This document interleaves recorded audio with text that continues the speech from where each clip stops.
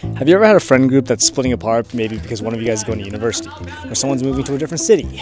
But before you go, you want to do one last thing to remember the good times. Recently, my friends and I realized that these are our last months together before we all split up and end up on different sides of the world. Everyone's getting corporate jobs, well, except me. I would rather lay on a bed of needles than go back to finance. Ponce's heading to New York, Louise to Australia, and well, me, I'm going back to Vietnam. But the one thing that never made it out of the group chat was a road trip around Europe. Except things kept getting in the way, like my dog getting kidnapped.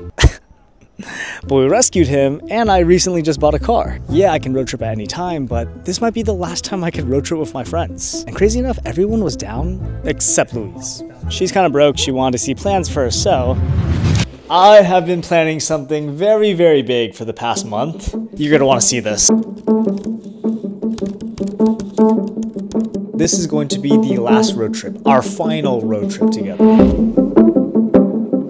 Let me give you the stats so you'll understand how crazy this is. We're talking 21 countries. That's 9,768 kilometers for my American friends, about 6,000 miles. We have 60 days. That's about 2.5 countries a week. Sorry about the terrible handwriting. I haven't written anything since university. There's 4 people, 1 dog, and a small car. Guys, I just bought my dream car.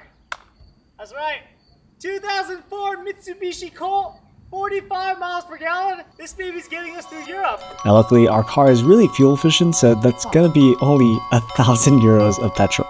Louise was still a bit unsure. Europe is expensive, so I made her the Godfather deal. She can either sell her feet pics or just focus on filming and having fun, and I'll use the YouTube ad revenue to pay for our trip. Guys, it's the morning and this mother effer got held ransom. Literally got held ransom. You're an expensive puppy. I hate you. Chopper's chill. And now road trip time. Hi guys, this is the end of an era. Road trip time. We're saying goodbye. Chopper being the most famous dog in Macedonia. You can't walk out without him getting recognized. You're famous. You're famous. Lulu, here we're back. Lulu's barber shop. But first, this man looks like he's got a big black head. Oh no. Is that blackhead? Oh no, I don't think it is. Pop it. No, I think it's just a mole. Pop it. No, just pop it anyways. What is this? Oh my god. It was the biggest blackhead. Is it squirting? Oh, that feels so good. Oh. Yeah, just bend me over. Oh, wow. Ah. She was a picky. Today is our last day in Macedonia. We rescued our dog, and now we are just packing everything to leave. Good thing I don't have very much stuff, so it doesn't take me very much time. We are now starting the final road trip with Ponce and bringing Chopper back to Germany. How have you enjoyed your time here so far? In Skopje? Yeah. I think we had a pretty chill time here. Like, I wouldn't say we got up too much, but it was a good time to relax, catch up on work. Once we lost Chopper, I didn't get any work done. Or sleep. Why do you trust me?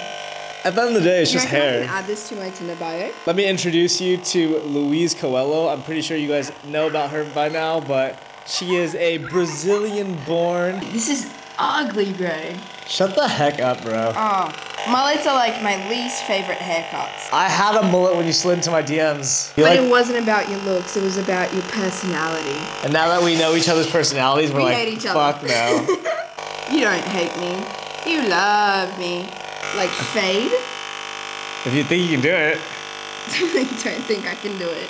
Our He's dog. not famous in Skopje. His dog is famous. Everyone comes up to him and goes, oh my god, is this Chopper? He gives no fucks about you. Have you told them that you had a girl literally get a photo with you because you're Asian? This girl in the city center, she came up to me and she's like, can I have a photo? And I was like, yeah, sure. And she's like, can we bring the other guy? The other guy was also Asian. And afterwards, she's like, I just love Asian guys. I love Asians. And I'm just like, yo, I respect it. I feel like K-pop is quite popular in like the Balkan/Eastern European region. Sorry, I'm so focused right now. Yeah, I'm a hairdresser, guys. She's killing it. Sign up now to get a hair. Yeah, no, I really enjoyed my month here. Like, it was just really relaxing. How do I look? How does his hair look? Is it better? Yeah. She is very sick right now. I love it.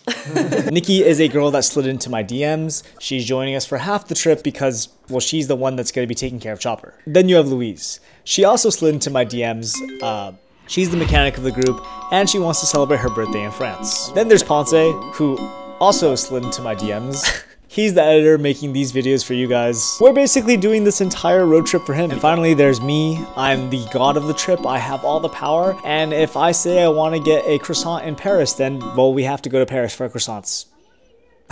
Someone explain to us, like, is it like not normal to wear sandals, or like are my toes ugly? People just love looking at your feet, dude. I know. Buy my feet pics. Oh, yeah, dig deep into that. Dig deep in, yeah. Yuck. No, you still have some bucket. Pardon? Can I also ask you? Yeah. Just show me. And then am I allowed to shower, or?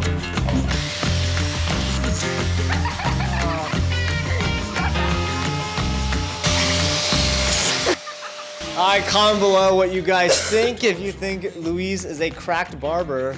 I can cornrow. Alright. What a distinguished gentleman. Yeah.